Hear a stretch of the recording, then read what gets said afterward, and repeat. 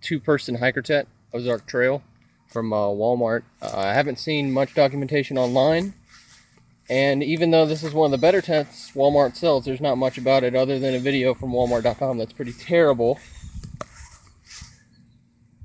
So here it is set up. I had to get it site to store to get it to where I live. A lot of stores don't carry it around here. I believe it's a two-person tent, but it's 7 foot by, here, let's see here. Yeah, it's 7 foot by 5 foot.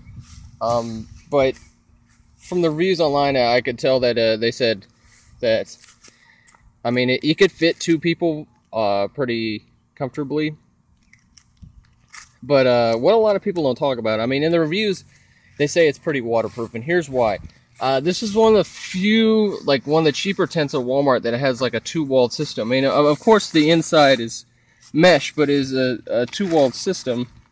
And I don't have it's fully staked down, sorry for that. If I have it fully staked down, you know, it's wider. It's in a like a polygonal shape. So if I pull it out, you know, but I just don't have it like that right now. You have a lot more room. But let's go inside. A lot of people aren't saying much about the inside. And the zippers in this, I think, are pretty good. There's a piece of plastic that covers the zipper. So I would say this is probably one of the better waterproof tents that they sell at Walmart. The inside zipper looks like it's not going to get caught very easily. And we have this 2-walled, we have mesh on the inside. You can see that from the pictures. 2 zippers undo the screen here. But not many people have showed the inside of it. And a lot of people, you know, it has this charger port thing. But a lot of people want to know about the pockets. Well, it has 2 pretty good pockets here. On this side, and it has 2 here.